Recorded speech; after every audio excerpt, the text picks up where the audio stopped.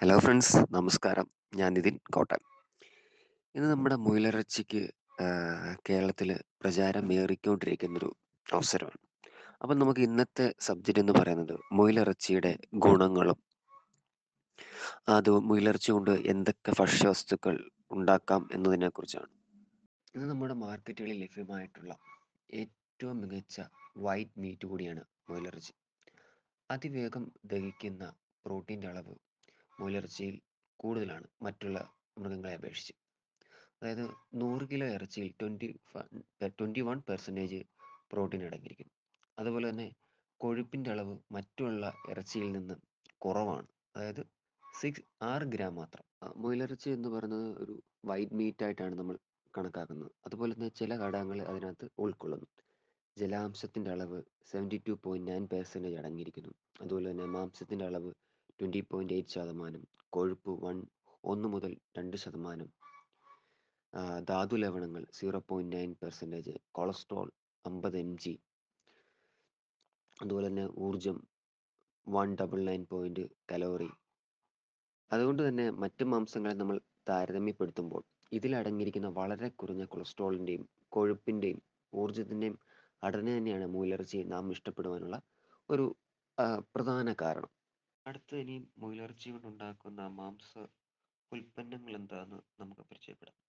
അത് നമുക്ക് നേരിട്ട് ഭക്ഷിക്കാവുന്ന ഉൽപ്പന്നങ്ങളും അതുപോലെ തന്നെ പാകം ചെയ്ത് ഉപയോഗിക്കേണ്ട ഉൽപ്പന്നങ്ങൾ എന്നിങ്ങനെ രണ്ടായിട്ട് അവയെ തരംതിരിച്ചിട്ടുണ്ട്.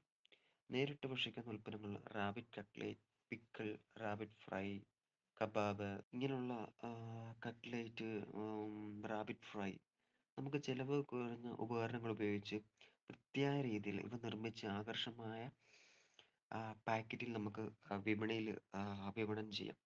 അതൊരു നല്ലൊരു മാർക്കറ്റിംഗ് തന്ത്രം കൂടി ആയിരിക്കും.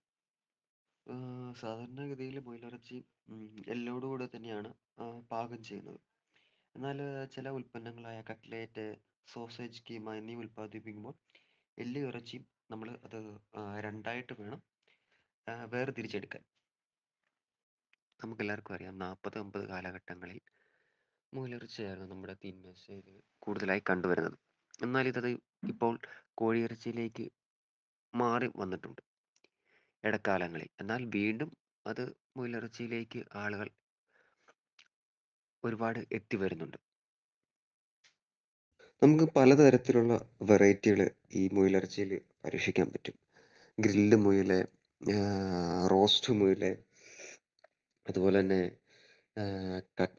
ചില്ലി റാബിറ്റ്, റാബിറ്റ് പിക്കിൾ എന്നിങ്ങനെ പലതരത്തിലുള്ള, അതുപോലെ തന്നെ ഇപ്പോഴത്തെ ഒരു ട്രെൻഡായ ബക്കറ്റ് മുയൽ, ഇങ്ങനെയുള്ള പല കാര്യങ്ങളും നമുക്ക് ഈ മുയലിറച്ചിയിൽ പരീക്ഷിക്കാൻ പറ്റും. അതുപോലെ തന്നെ മറ്റൊരു വീഡിയോ ഞാൻ ചെയ്യുന്നുണ്ട്, മുയലിറച്ചിയുടെ മാർക്കറ്റിംഗ്. നമുക്ക് എങ്ങനെ മുയലിറച്ചി മാർക്കറ്റ് ചെയ്യാം എന്നതിനെക്കുറിച്ച്.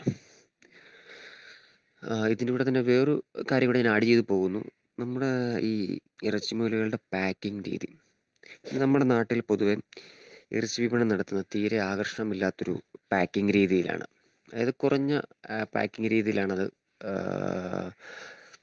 മാർക്കറ്റ് ചെയ്യുന്നത്. നമ്മളിങ്ങനെ ഈ മുയലിറച്ചിയൊക്കെ പാക്ക് ചെയ്യുമ്പോൾ നല്ല മൂല്യവർദ്ധിത ഉൽപ്പന്നങ്ങളായ വൃത്തിയാർന്ന തെളിമയാർന്ന പോളിത്തീൻ കവറുകളായിരിക്കണം അത് സീൽ ചെയ്ത് നമ്മൾ പാക്ക് ചെയ്യേണ്ടത്. ഈ ചെറുകിട കർഷകരാണെങ്കിൽ പോലും തുടക്കത്തിൽ തന്നെ അത് അവലംബിച്ച് കഴിഞ്ഞാൽ നല്ലൊരു മാർക്കറ്റിംഗ് നമുക്ക് കിട്ടും. നമ്മളിങ്ങനെ മുയലിറച്ചി ദീർഘകാല അടിസ്ഥാനത്തിൽ ചെയ്യുമ്പോൾ അതിനൊരു നല്ലൊരു ഗുണനിലവാരം എപ്പോഴും നമ്മൾ നിലനിർത്തണം. അതുപോലെ തന്നെ അതിൻ്റെ ഒരു ബ്രാൻഡ് ഐഡൻറ്റിറ്റി സ്ഥാപിക്കുകയും വേണ്ടി നമ്മളത് ശ്രമിക്കുകയും ചെയ്യേണ്ടതാണ് എപ്പോഴും. ഞാൻ എന്തായാലും ഈ വീഡിയോയുടെ കൂടെ അതൊന്ന് പറഞ്ഞു പോയി എന്ന് മാത്രമേ ഉള്ളൂ. നമ്മുടെ സബ്ജക്റ്റ് മുയലിറച്ചിയുടെ പ്രത്യേകതയും അതുപോലെ തന്നെ അതുകൊണ്ട് ഉണ്ടാക്കാവുന്ന ഉൽപ്പന്നങ്ങളെ കുറിച്ചുമായിരുന്നു. ഇത്രയും എന്തായാലും വീഡിയോ നിർത്താം. എനിക്ക് ഇത്രേ പറയാനുള്ളൂ. നമ്മുടെ തീന്മേശയിൽ മുയലിറച്ചിയുടെ കുറവ് വരാനുള്ള പ്രധാന കാരണം അതിനെക്കുറിച്ചുള്ള അറിവ് ഇന്ന് നമ്മുടെ ഇടയിൽ പലർക്കും ഇല്ല. അതുകൊണ്ടാണ് നമ്മുടെ തീന്മേശയിൽ മുയലിറച്ചിയുടെ ലഭ്യത കുറവ്. അതുപോലെ തന്നെ നമ്മുടെ പ്രഗ്നൻ്റായ ലേഡീസിന് ഈ മുയലിറച്ചി കൊടുക്കുന്നത് വളരെ നല്ലതാണ്. മനുഷ്യന്മാരുടെ സെമൻ്റെ കൗണ്ട് കൂടാനും വളരെ നല്ല ഒന്നാണ് മുയലിറച്ചി.